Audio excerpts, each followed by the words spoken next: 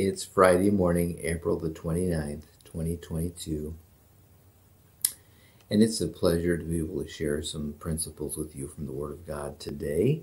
I'm Pastor Mike Custer, the pastor at Bible Baptist Church in Grand Forks, North Dakota, and we're going to read and consider Proverbs chapter 23, verse 17 this morning. Proverbs chapter 23, verse 17, where the Bible says, "Let not thine heart envy sinners, but be thou in the fear of the Lord all the day long." And this has to do with our focus of life. What is it that you love? What is it that you're looking toward? The Bible says don't envy sinners, and we could imagine a lot of things that would entail. For example, people who have made the acquisition of material possessions their God. They have a lot because that's become the focus of their life.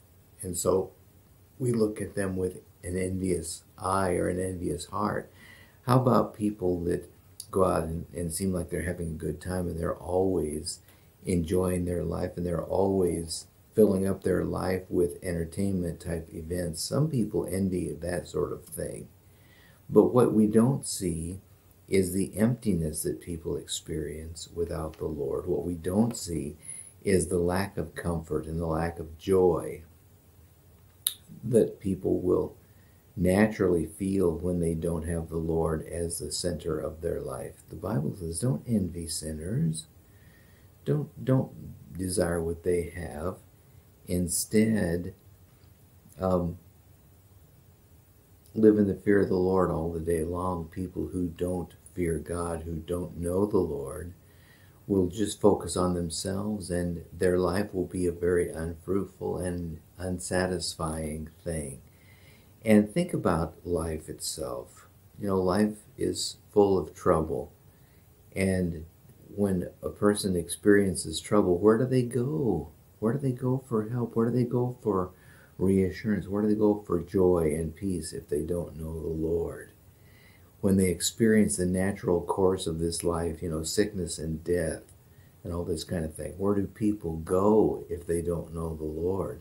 Don't envy sinners. Don't envy people that may have more stuff than you have and may seem to have, in some ways, a more happy or joyful or celebratory life than you have. Instead, be joyful, be thankful. Never fail to appreciate the comfort and the peace and the joy that comes from knowing the Lord. Don't envy sinners. The Bible gives us this admonition, let not thine heart envy sinners, but be thou in the fear of the Lord all the day long. And to know that the Lord is in charge and he sees beyond and is more powerful than all the issues of life that we may face is a great comfort when we need it the most. I think Romans 8:28, where the Bible says that those whose lives are in Christ's hands will see the circumstances work together for good, is a great comfort. It's a great joy that the Lord is overseeing and watching over all of our steps and all of our life circumstances and will bring them about for good. All things work together for good to them that love God, to them who are the called according to his purpose. And that's not true for unsaved folks, that everything's going to work out all right in the end and it will be for the best. What a great promise that is from a gracious Heavenly Father. And he has enough time and he has enough wisdom, he has enough power to oversee the affairs and the situations of your life as well. Just submit to him. Just live in the fear of the Lord. And that will be a far better way to live than any other way. Saints know this. God's people know this already. It may be pointless and moot for me even to say it, but this is what Proverbs 23 verse 17 teaches.